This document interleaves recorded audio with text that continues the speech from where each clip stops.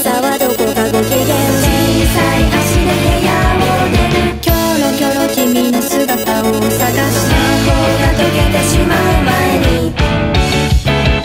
月明かりが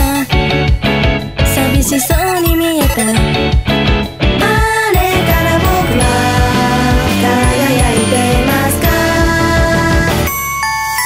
大丈夫この手を取って持てる気持ちをこぼさないように、走り抜けるよ君とつなぐ証、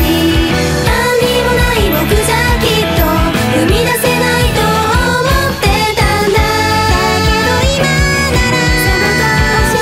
もらえる気がしたよ。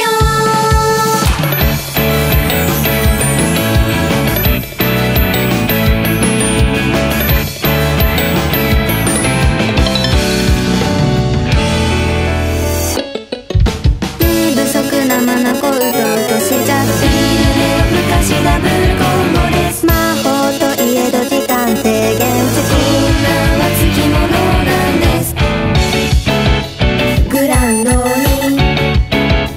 響く鐘の音、赤く燃える火が僕を照らしたんだ。消えてし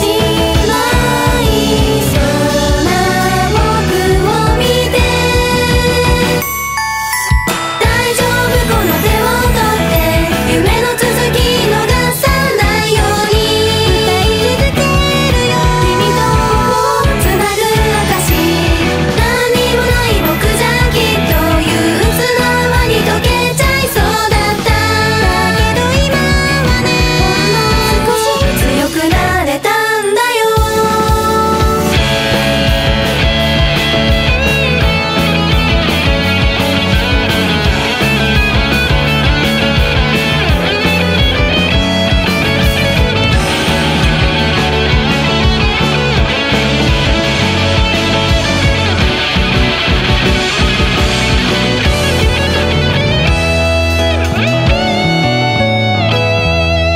いつか消えてしまう